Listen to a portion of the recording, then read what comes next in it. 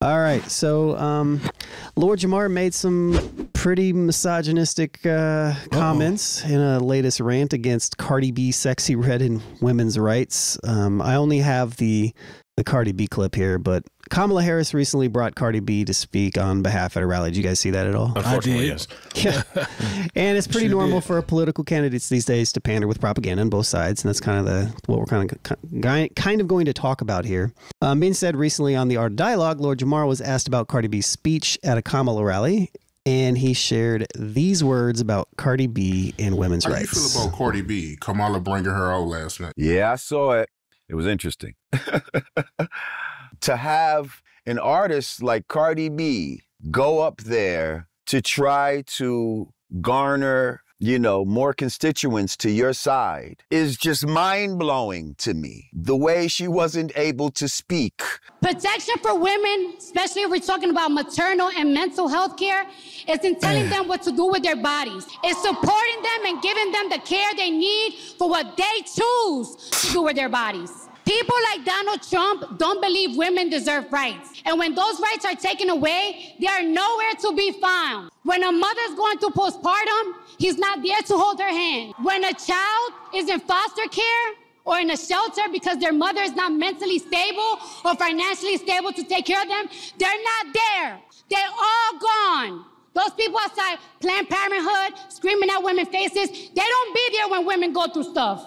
They don't. Fluently was very disturbing. Her whole history, first of all, her history of who she is. This is an ex-stripper who admitted to, drugging dudes and robbing them and all kind of stuff, who has songs like Wet Ass Pussy with the other one, Meg Thee Stallion.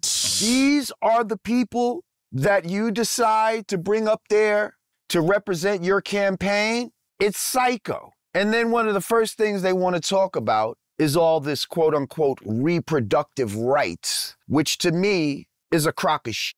All of this shit about people, women, the control of their bodies, and it's nonsense. You're fighting for the right to kill children, period, and to be murderers. So there was a lot there. A lot. There's a lot to unpack. It is. So the broader conversation here, I mean, we can talk about what we just listened if we care to, but I think the broader conversation here is about propaganda. Yep. And is propaganda good? Is there a place for propaganda? And does it matter if Kamala ends up winning? That's the question. Whomever she selects to come out and speak, and if they're articulate or not, or a rapper or history, whatever, does it matter? Does it truly matter if she wins? And I will say, I listened to Cardi B, English is not her first language. Am I wrong here? No, she's bilingual. She speaks fluent Spanish. That's what I mean. Like, she does. Like, okay. Still, like, she spoke just fine in the things that I saw. Now, granted, she's Cardi B and she's reading off her phone. It's whatever. But, like, I think she articulated the stuff that I saw perfectly fine. Yeah, I do too. And I don't have any issue with that. I don't have any issues with her being a stripper in the past life, or her being a rapper, or her having a song about the things that she talks about. I don't think any of that stuff is meritable to diminishing somebody's character to be like, oh, they did this, so that means that they don't have a voice or something. Like, we're talking about a president running with felonies pending. What are we talking about? Come on, man. So, but yeah, the propaganda, I don't know. You guys jump in however you guys want to jump in here. My only issue with Cardi B or anybody who's been a surrogate, if you will, for Kamala is and the thing is, when you listen to what Cardi B actually said, regardless of how she said it or where she was reading it off of her phone, these are real things that women are concerned with. Yes. Okay. And like I said, man, it's hard for me not to make things personal when I know better. But, you know, everybody thinks it's just like women who are like, well, look, I'm trying to go to Cancun, so I got to go ahead and, you know, do what I got to do. No, a lot of these things are actual medical procedures that save women's lives. And there are literally women who are bleeding out in parking lots right now because of the reversal of Roe versus Wade in the Supreme Court. So there are women who are actually being hurt. You know what I'm saying? Yeah. And so I'm sensitive to that sort of thing. And, you know, like, a lot of men, we just aren't sensitive to the things that women go through after they've had children, the struggle it is to bring a child into this world and to remain healthy, and the changes that women's bodies go through based on this. We just think that women are, selfish women, abort their children when they got better things to do. And I'm not going to act like there's not women that do that. And sometimes they do that at the behest of a man. So, right. We got to have layered conversations if we're going to have these conversations at all. But here or there, I do think that someone else could have delivered this message, not because Cardi B was a stripper or Cardi B, has songs that you find objectionable due to their content, but because Donald Trump has been so unserious. I think the way to really if I was a part of her, Kamala's strategy team, and like, who am I? But, I just say, look, man, we got to get people who on stage who are doctors. We need to hear from the women who have, had to been traumatized due to, legislators and judges making decisions instead of doctors. I know we can't be so caught up in celebrity culture. It's like, look, okay, Hulk Hogan and Scott Baio and Amber Rose are over there. We're going to sit down and we're going to talk to doctors. We're going to talk to lawyers. We're going to talk to the people who actually been affected by policy. I just think that having Megan Thee Stallion come out and because that first, like, I remember, I hated that. I'll be honest. I was like, no, now it's not the time for the twerk contest. Right. Like, we have serious business to do. And so while I can't say I agree with Lord Jamar, because he also thinks the earth is flat and thinks he could hang in a debate with Neil deGrasse Tyson. But I think that if there's anything where the Democrats say Kamala does not pull this out, where they could have really done better, is they should have been more serious in their messaging and not try to lean so hard on celebrity, because right now there are people going through real things, and like, okay, Cardi B, like, look, like I said, Ja Rule might have some things he might have some things I don't have. I don't need his answers right now. I don't need to hear from Cardi B and Megan, and I don't think they had Sexy Red on any of these stages, but I don't, these aren't the people who are going to sway the people who are on the fence right now. We need to, I feel like it should have been much more serious. And I could be wrong in 3 hours when they declare Kamala we're gonna find out the winner. I think that's kind of the question, because, not all propaganda is bad propaganda. Propaganda just means that you're trying to influence somebody. Right. So it, I think it's how the propaganda is used in what way. Now, I'm guessing that they probably did some sort of polling, and they probably were like, it would probably be good to get a specific type of base to vote if we've had somebody like Cardi B. And one thing that I will say about Cardi B, all things considered, is that she isn't just somebody who doesn't pay attention to the stuff. Like, she has made multiple Instagram posts, videos, and stuff in the past. She has addressed politicians and stuff like this in the past.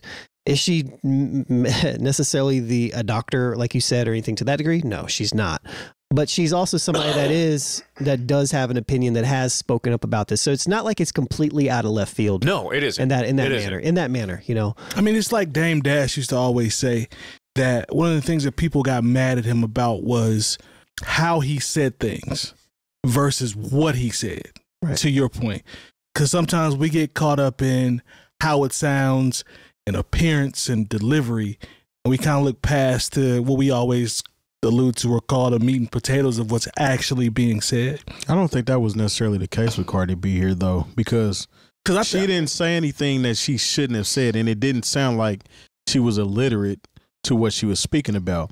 So I'm going to compare what she was talking about to what Amber Rose was talking about. Mm-hmm. Good call. Now, she was reading off of her phone. Okay, people read off of a teleprompter. You can't see that. Fine. It's perfectly fine. Yeah. She didn't say anything. She didn't mix up her words. She was articulate as far as I could hear. I don't think she said anything wrong. And nobody had anything to say about when Eminem brought Barack Obama out in Detroit. I mean, he's a controversial artist. Yeah. Very. What's the point? If we're not picking on him, why are we picking on Cardi B? She was not performing at this. True. She was literally talking. And these politicians use people of the culture in order to sway people. Because, I mean, granted, like you said, people that are actually being affected, a doctor, a lawyer, or somebody actually went through something. Yeah, people are going to listen to that. But it's not Cardi B. They know who Cardi B is. People who don't want to know who Cardi B is know who Cardi B is. Mm-hmm. So they're paying attention based off of that. Yeah. It's all the cultural visuals trying to get people involved that weren't before. Granted, I couldn't stand when she had Meg Thee Stallion twerking at the event either. Right. That was just stupid. But in the same token, Trump had a comedian literally bashing everybody at his, like he didn't care. An entire island. Yes. Yeah. Entire island, entire people. Up there making watermelon jokes. Come on, man. I was like, okay. But once again, that's where I feel like the Democrats in their messaging should have been ultra serious. And it's not going to do him any good, though, because you got Trump. Trump isn't serious at all. I kind of agree with Terry here. He literally had a glass shield in front of him. He's talking about the fake news in front of me. If they try to shoot me, they got to shoot through them. I don't mind that. He's never serious. Yeah. So I don't understand why do the Democratic side of things have to always be so serious and upfront and we're just going to take it on the chin and not. I ain't for that, man. Well, I don't think it's about speaking personally. Like if somebody's jabbing at me, I'm not about to just sit back and keep taking that shit, man. I'm cool. And at the default, before you jump in, Jay, okay, go ahead. At the default, like the Democratic Party is just there. The Republican Party's seriousness is the standard is so low.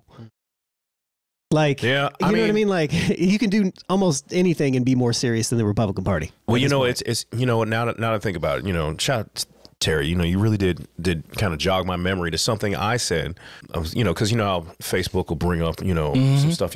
And I said, and so like this is where I really agree with your point now that I think about it, because I said the Democrats will show up to a gunfight with charts and graphs and note cards, and the Republicans show up with a gun. Yeah. And so I guess, if you're talking about bringing out Cardi B and Megan and going all in on the celebrity is like, and how America is obsessed with celebrity and how these news cycles and how everything works, you got to start showing up to gunfights with a gun, and the gun is celebrity. So you know what? In this moment, my mind was changed. So there you go. Hey. She should have got Taylor Swift. That would have been that would have been the ace in the deck. If Taylor Swift had came out and said something other than her pretty much supporting her, if she was actually at these events, that would have. Hey, I don't care what nobody says. We've seen partially seeing these people makes people sway a certain way. Let Caitlin Clark out there. We've seen firsthand. We've seen firsthand here how Taylor Swift move and how she travel.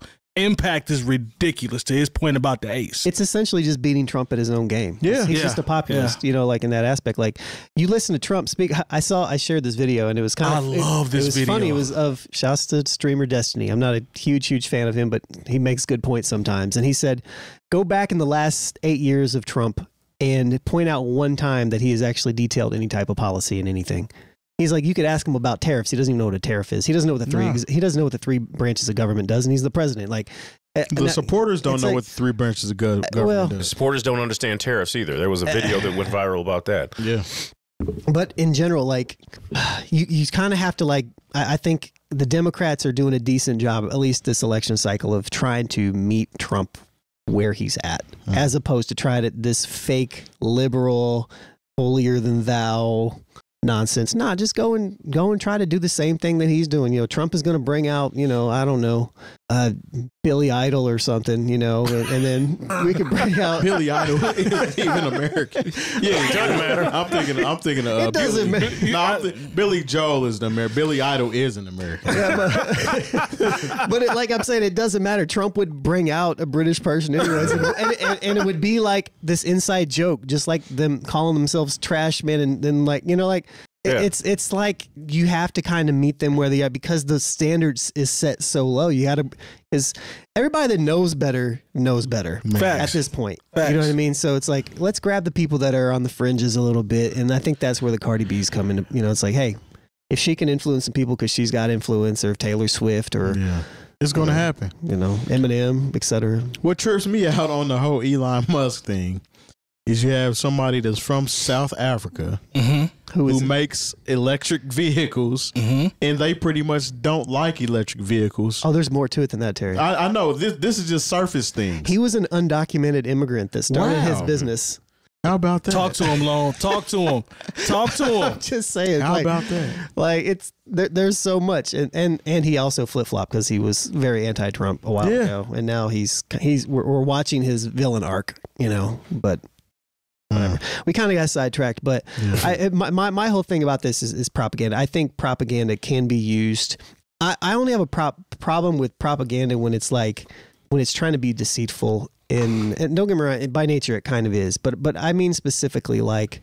I don't know how to articulate this, but like a political commercial that's literally lying in your face. Yeah, I guess, like there's some stuff to where it's like you watch like my mom, shouts to my mom. I love my mom, but she shared this ass video and it was like all of the information in it was easily debunked just by simple Google searches. Right.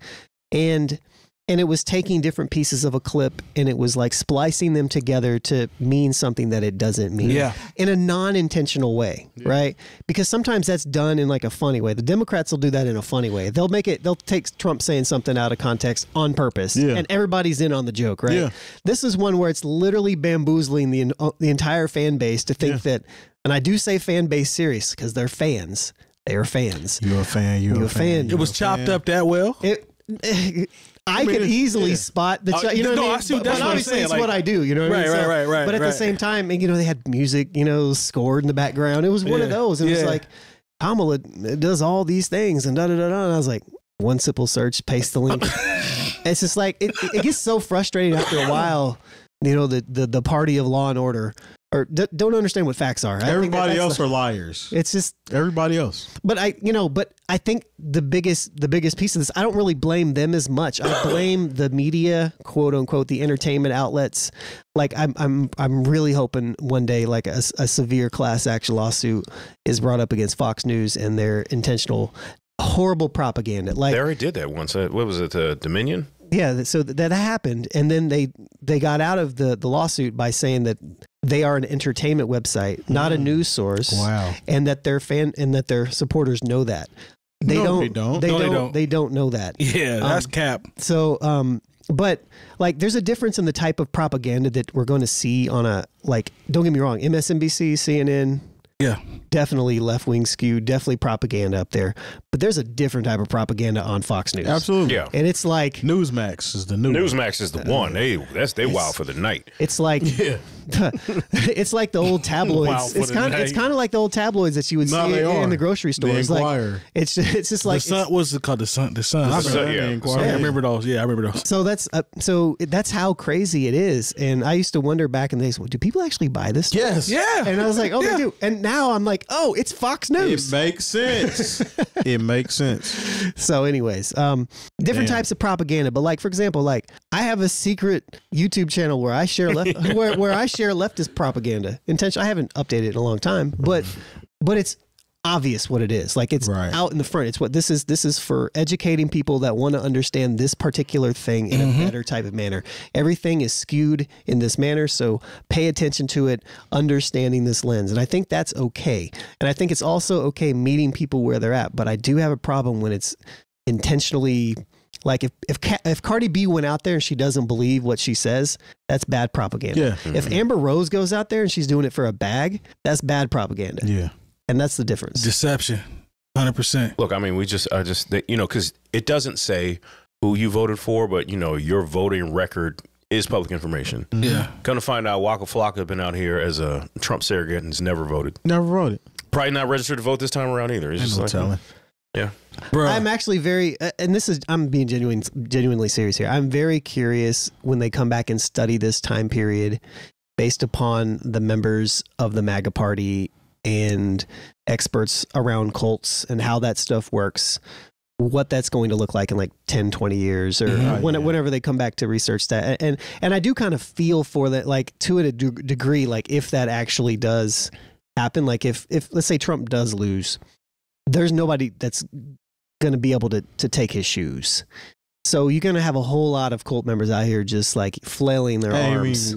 Walking around aimlessly, like essentially, zombies. Because yes, there's going to be a lot of hurt feelings. You know what though?